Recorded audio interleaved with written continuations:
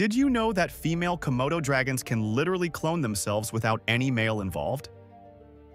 In 2006, scientists made a discovery that completely stunned the scientific world. A female Komodo dragon in a London zoo laid fertile eggs despite never being near a male. When the eggs hatched, genetic testing revealed something incredible. The babies were perfect clones of their mother. This process is called parthenogenesis, and it means female dragons possess a reproductive superpower. They can create genetic copies of themselves whenever they want. No courtship, no mating, no males required whatsoever. This discovery turned everything we thought we knew about vertebrate reproduction upside down.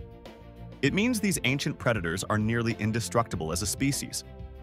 Even if every male Komodo dragon disappeared tomorrow, the females could keep the species alive indefinitely.